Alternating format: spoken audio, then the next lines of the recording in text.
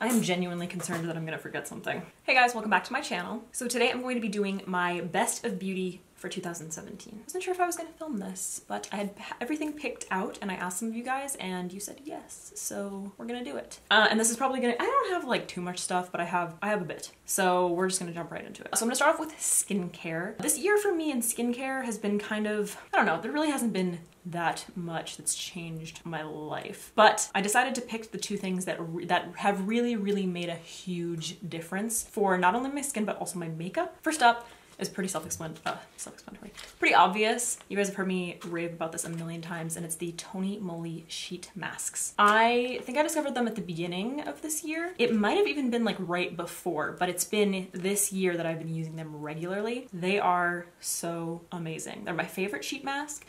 There, of course, are better ones, but they're far more expensive. When I first found these, they were really cheap. Like, I could get a pack of like 11, I think, on Amazon for like $9. Haven't been able to do that for a really long time. For some reason, they're not, I haven't been able to find like that pack or seller or whatever, I don't know. But they are, I think, $3 or $4 at Ulta. So they are still relatively affordable compared to most sheet masks, but they have definitely made the biggest difference in my skin. My skin just absolutely glows. I don't get any breakouts when I'm using these on a regular basis. Whenever I get out of the habit of using them regularly, that's when I start to notice my skin breaking out like crazy. So I owe a lot to these, and they're affordable and incredible and amazing. So I highly recommend them if you're looking for a sheet mask.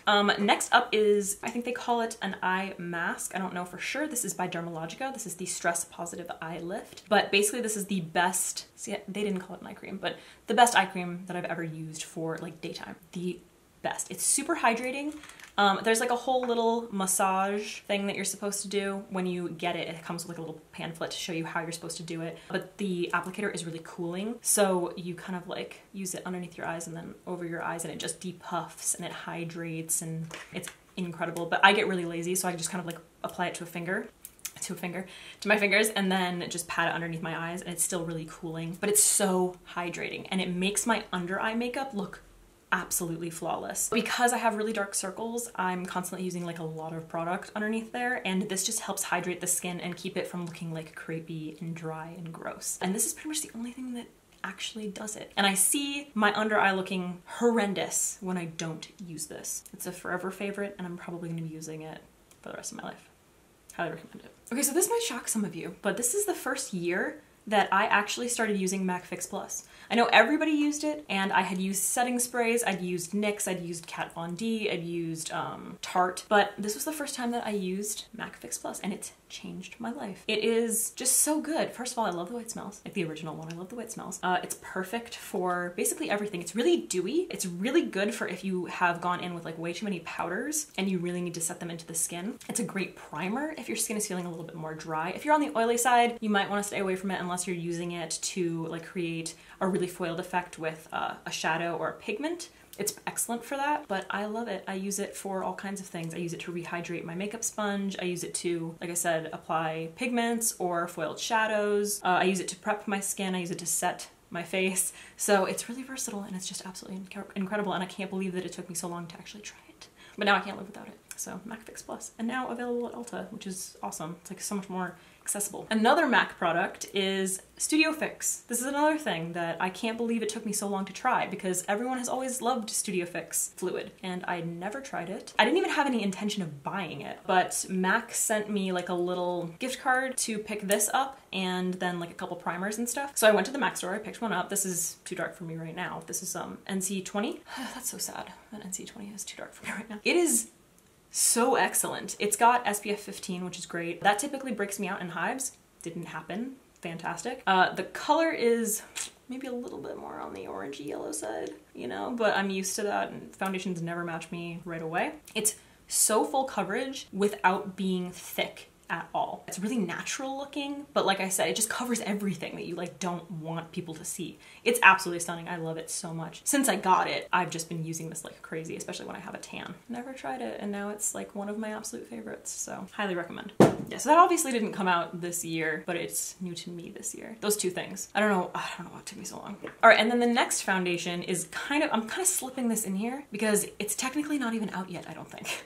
But it's the Maybelline SuperStay foundation, the 24 24-hour SuperStay. I received this about a month or so ago, I think, and I went to the opening thing for it, so we got it ahead of time, and it is so amazing. And so I just kind of had to put it in here because I've already been using it for quite a little while. It's going to be a 2018 foundation. I mean, I don't even know if it's out yet, but I just had to mention it. Like, I just had to tell you guys that it is fantastic. It's probably one of the best drugstore foundations that I've ever used. Ever.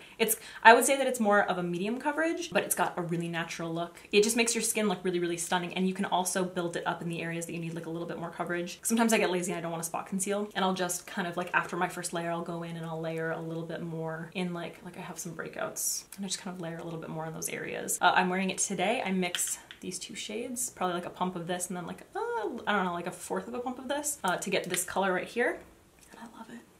It is beautiful. So yeah, I don't know if I'm allowed to say this, but I don't know, I've had it and I'm filming this and it'll probably go into, no, I would forget by the time I get to my 2018 favorites. I would forget that this even came out in 2018. Favorite.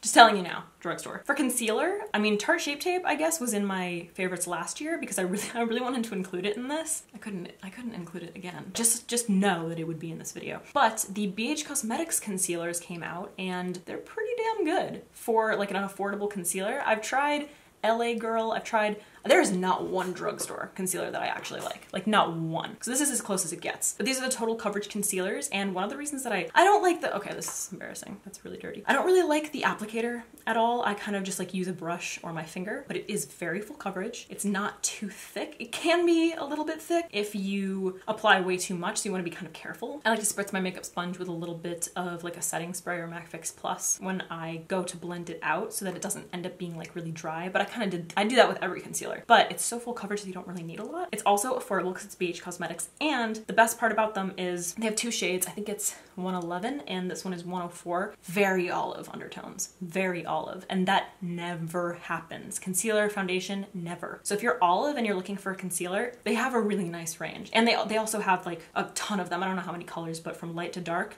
so many different ones. So definitely recommend this if you're looking for something. It came close to replacing my Tarte Shape Tape. Close. All right, next up I have two products because I can't really pick between the two, and they're similar. This is the Natasha Denona Sculpt and Glow Kit. This is really fantastic. It has like a big ass mirror. You can see my really disgusting desk. We have creams up here and then powders down here, which is really nice having both, and it also has this little guy right here. So it protects your creams, because that's one of my biggest pet peeves. is when you got creams and powders together. But the powder formula is so beautiful. It's so blendable. It's lightweight, it's not too thick, the colors are gorgeous. But I really do love the cream contour, is my favorite. You can kind of see there's a difference between the colors. This one's got a little bit more red in it, not a big fan of that. But this contour color, the cream contour, has a really nice like warmth. It's also cool enough to use as a contour, and it's got some olive in it, which is perfect. That's what I need. But you can't beat the formula. You just can't beat it. I know Natasha Denona isn't cheap, but the packaging is beautiful, the mirror is fantastic, and the formulas are delicious. I don't know what that sound is. But then similarly, the Kat Von D, okay, that sound? It's water hitting my air conditioner right now.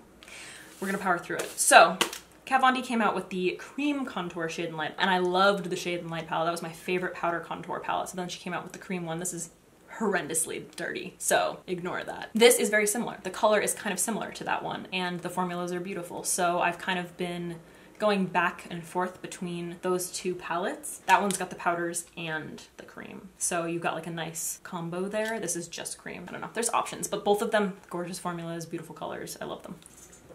That sound is really annoying. We're gonna talk about eyeshadow palettes. I really had to think about this one because I'll be honest, there weren't really that many eyeshadow palettes like when I was thinking about my favorites that stood out to me, but I figured it out. So first of all, I want to talk about the BH Cosmetics Zodiac palette. Now I haven't had it for too long, and I've only been able to use it for like a couple looks, but I've got to say, the first time I used this, I knew that it was probably one of the best palettes out there. BH Cosmetics is super affordable, so that is like one of the biggest reasons, but just it's so visually pleasing. It has this big ass highlighter right in the center, which you can obviously use as like an inner corner highlight, brow bone highlight, as a shadow. And then it's got all these beautiful matte shades. And what I love about the matte shades is that they're not obvious. We're ignoring that sound right now. It's pouring. It's pouring in LA. This never happens, of course, the day that I film. So it has these absolutely gorgeous mattes, and they're not like that. It's stunning. beautiful, incredible. I love it. I like the purple tones. They have a corresponding baked shade with a matte shade, but they're not exactly the same color. That always drives me nuts. I just think that it's so redundant. It's really beautiful. They have some duochromes in here. The pigment is incredible. I don't usually like baked shades, but look at that. I mean, the pigmentation is absolutely incredible. This is really worth it. Really worth it. I think it's only $20. I think I have to double check, but if you are looking for a new palette, you want to experiment with a little bit of color, but you don't want to get like too crazy, I highly recommend this. Absolutely incredible. All right, so next up is the Anastasia Subculture palette. I know there was so much controversy about this palette. I mean, people were saying all kinds of things. They're saying that they couldn't blend with it, too much fallout, lots of kickback, blah, blah, blah, whatever. Personally, I think that you, as a makeup artist, have to adjust yourself for the product. Like, anyone can use anything as long as you have the skill. That's how I feel about it. So yeah, there is a bit of kickback and you could get fallout, but they're so pigmented, velvety, and incredible. And personally, I found them very, very blendable. I did a tutorial with it and it was kind of like I think it was kind of like a first impressions as well. I think, if I remember correctly, it was the first time I used it. Absolutely love them. I had no trouble. I love the versatility. First of all, this is the first Anastasia palette that I even own. Like palette, I have single shadows, but palette, none of them spoke to me. None of them spoke to me at all. The Modern Renaissance, I was like, okay, we've seen it a million times, you know? I think the velvet is stunning. I love like the mossy green with the kind of gold yellow shade. Then when you open it up, it's so visually pleasing. Like this was just fall in a palette. And she has so much variation here. You've got like beautiful warm tones, like different warm tones, and then mossy greens, and then like chocolate dark browns, and then this kind of like duochrome highlight, couple of duochrome highlights. It's so, and then, I mean, that like bronze shade it's so perfect, and endless looks. I'm actually gonna be using it again soon, I think, in a tutorial. So this rocked me. I don't know about you guys. I don't know.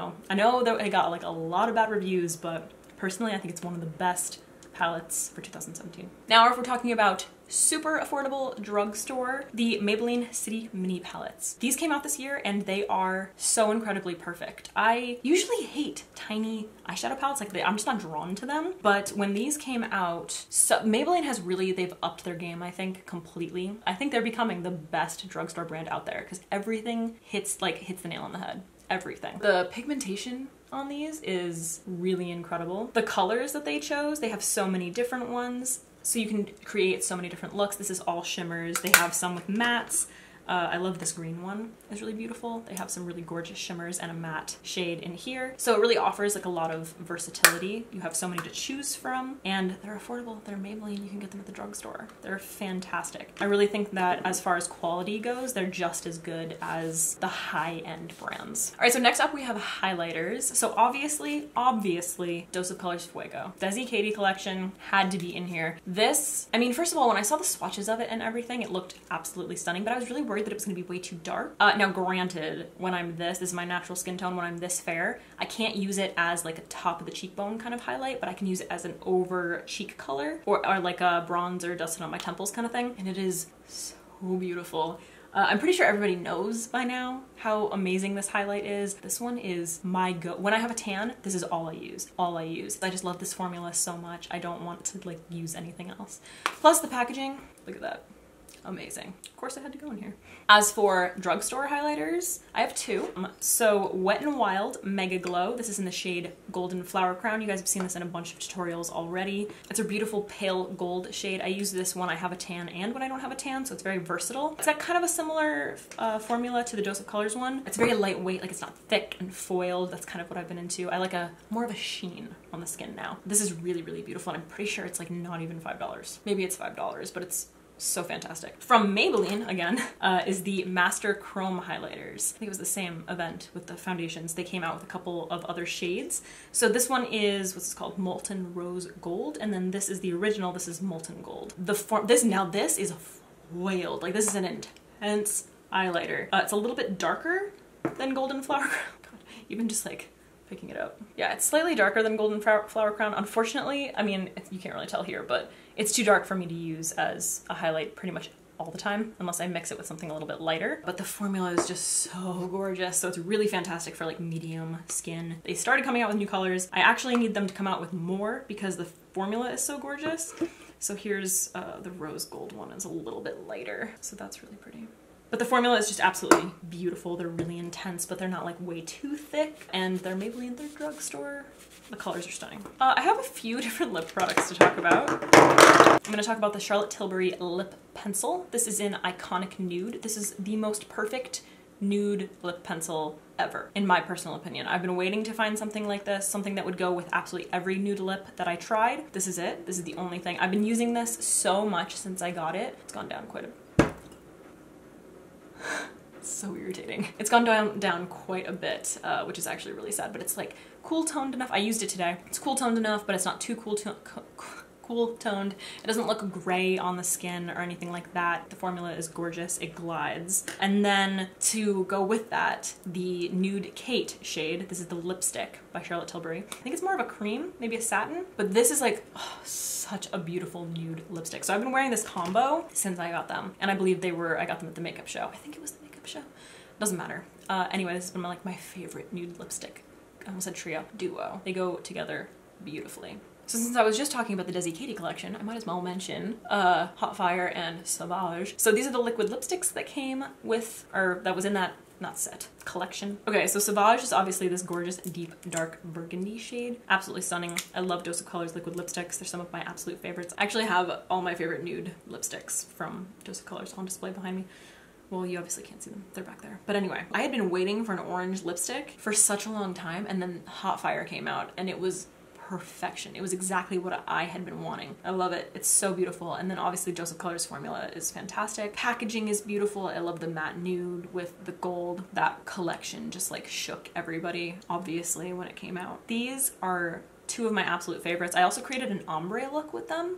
I'll place it somewhere. So gorgeous together. So beautiful. I have so many collabs, I feel. My next one is I Love Set at Ease. Well, she did collection, but this is a collab with ColourPop. So this is in the shade Arriba, and it's like probably my favorite everyday red lipstick. It's like kind of more of a blue tone to it, slightly. It's not like super warm, but it's not too cool toned, in other words. I love it so much. It's so beautiful. ColourPop's formula is really nice too. It's like a little bit more liquidy, and it's super easy to get it like nice and even. So this has become like one of my favorite reds. It's great. Next up is Melt Cosmetics Death Cherry. I've worn this so many times. After I got it and I tried it, I couldn't stop wearing it. It was like my go-to red lip. So this is darker than Arriba, and it's much more blue toned dark, and yeah, it's got more blue in it. So it makes your teeth look super white. The formula is probably one of my favorite liquid lipstick formulas out there. It's very velvety when you put it on. You can build it up if you really, really want to deepen the color, and it doesn't crack or get super dry or look like cakey and gross. Death Cherry, fantastic, beautiful color, perfect. I love the applicator, is really nice. It's got the nice precision, it's angled, it's just comfortable, it's fantastic, I love it. All right, so next up I want to talk about the Elsie Cosmetics Velvet Sponge. It's like fairly new in 2017, but it is so fantastic. I absolutely love it. This was the year that I finally tried the Beauty Blender. I had never tried the Beauty Blender, and I really like it. It's nice and lightweight. It definitely replaced my Real Techniques makeup sponge, but then I received this from Elsie Cosmetics. Makeup by Lilith's. I absolutely love it. I think it's fantastic. It's a little bit more dense than the Beauty Blender. It's really big. Like when you get it wet, it's huge. It really grows. This one's actually kind of shrunk a little bit by now. But yeah, it gets huge. But this is my favorite. The point, it's not too pointy, it's not too thin, it's not too fat. It's perfect for doing your concealer underneath your eyes. So it's become my favorite sponge. Like I haven't used the Beauty Blender once since I got this. So I highly recommend it. I think it's fantastic. They're firm enough, but they're not too firm. All right, so next up is the Tartiste Brow Gel. This is the clear brow gel. They have some colors. This is by Tarte Cosmetics, obviously, and it is the best, and I've talked about this a bunch of times, but this is the best brow gel that I've ever used, ever. It creates the effect for your brow hairs that people use soap for to do, soap brows. That effect. It really holds up the hairs. It's the only brow gel for me that's ever done that, because I have some stubborn hairs that kind of like to fall down. This is the only one that's ever been able to hold them up. It looks so fantastic. It's lasted me forever too. I actually just got a new one just because I'm afraid of running out and not having the brow gel to be able to use, because even on like no makeup days when I just throw a little something in my brows, maybe a little bit of concealer, I have to set them. Have to do it because it makes that big a difference. So if you're looking for a new brow gel, highly recommend it. As far as eyeliners this year, Maybelline has killed it yet again. These are the Master Precise Metallic Ink Liners. They have a bunch of different colors, and I feel like drugstore eyeliners, especially colored ones, they never have any pigmentation. Like they just don't do it, you know? But these ones are amazing. Oh, I need to just shake that up more. I haven't used them in a while. I didn't shake it up enough, so the green one is bleeding now. They're really pigmented. Like they have a lot of color, and they're super shiny. They're really gorgeous. They work beautifully as an eyeliner. The applicator is really precise. It's nice and long and thin, and I think it's got kind of like a, I don't know if it's felt, can't tell. I think it is felt, but it's very, very precise. I typically don't like felt tipped liners. These ones are fantastic. I absolutely love them. I think they're stunning, and again, they're Maybelline, so they're affordable. Oh, that gold one. Look at that gold one. Oh. So pretty. That poor green one is bleeding. All right, I have a few more products. I'm gonna talk about fragrances, and then I have a couple accessories. All right, so as far as fragrances go for 2017, first up I want to talk about MAC Shade Scents. I got these in a package from MAC, and I immediately fell in love. First of all, I immediately fell in love with Candy Yum Yum. So delicious. It's really difficult to talk about scents in video, but oh, it's one of the most delicious things. If you have the opportunity to go to MAC and smell it, please do. It's sweet without being like too sweet, and it's floral, and it's delicious. It's so feminine. I love it so much. I love it. So this became my like obsession, and I was wearing this basically every single day. And then I decided that I wanted to try something a little bit spicier. So I tried Lady Danger, which is delicious on its own. It's basically like spicy. That's how I would describe it. It's like a little bit more musky. But then I mixed them, both of them. So it was like sweet and floral with a little bit of spice, and it was fantastic. Like and I can't tell you how many times I've received compliments. People are always asking me what perfume I'm wearing, and I have to explain that I like mixed two of them, but so good. Best combo ever. But I love the MAC Shade Scents. I think they're fantastic, and they're all inspired by their like most popular lipsticks. So Candy Yum Yum, Lady Danger, I was gonna say Ruby Woo. One of them is Ruby Woo. And then another fragrance that I want to talk about, and I know that this is like a pretty recent development as well, is the KKW fragrance, what is this called? Crystal Gardenia. Crystal Gardenia. The sticker on this is so small, I can't read it. Crystal Gardenia Citrus. I'm obsessed with these. I thought that I liked the original Crystal Gardenia better, but I think Citrus is it, man. I think it is. Well, I love the packaging. Oh, and it's so delicious. It's kind of like, has sort of the same idea as Candy Yum Yum, where it's like a little bit sweet and floral. I mean, it's obviously got the gardenia, but it's lighter than that. It's so good. It's delicious. I absolutely love it. I did a review of these if you want to hear more of my thoughts. But yeah, especially the packaging got me. Like when I saw the images for it, I was like, gardenia? And it's a crystal? I'm down. I know a lot of people don't like the fact that it doesn't stand up. That doesn't bother me. I didn't mention this in that video just because it literally didn't occur to me. I keep all of my perfumes laid down? Yeah, in a drawer, so it doesn't matter. And if you want to have it on display like it looks like a crystal, go ahead and lay it on your desk, you know what I'm saying? Anyway, I think it's fantastic. I love it. And they're reasonably priced compared to a lot of the KKW beauty stuff. Oh, delicious. Okay, two more things. They're accessories, and they changed my life. So, I'm choking on the perfume. So the first one that I want to talk about is, this is called Brush Folio, I think. The Brush Folio by Brush Folio. I talked about this in a current favorites, I think. How do I open it? There we go. So it folds, it came folded like that. It's patent leather, right? So then you do this, and then you just tighten that string thing, and it holds all of your makeup brushes. I don't know how well you guys can see all the slots. They look kind of dark there.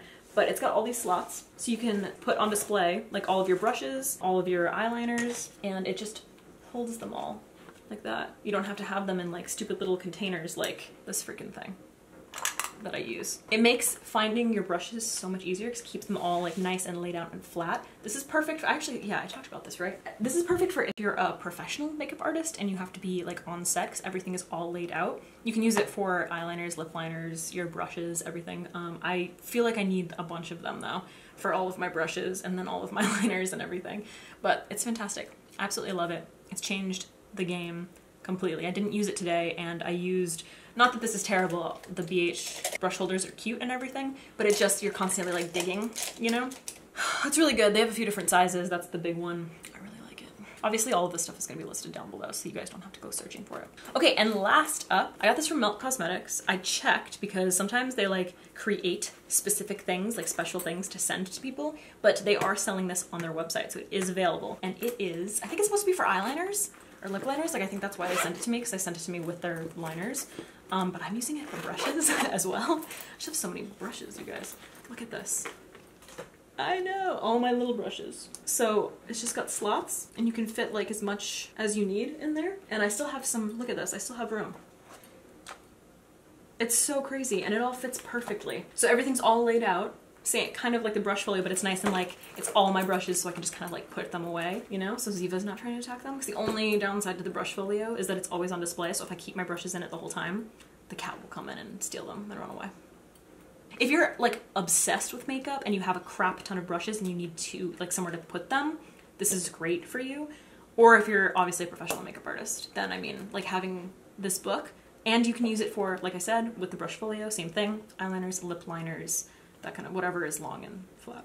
And then yeah, it's fantastic. I love it so much. I was having such a hard time storing all of my brushes and then they sent this and I was like, yes. So super fave. All right guys, so those are all of my favorites for 2017. It was really difficult, honestly, to pick because I feel like I'm missing things and then I didn't want to have a ton of stuff, so I kind of like left some things out or just pushed them to the side, and then, I don't know.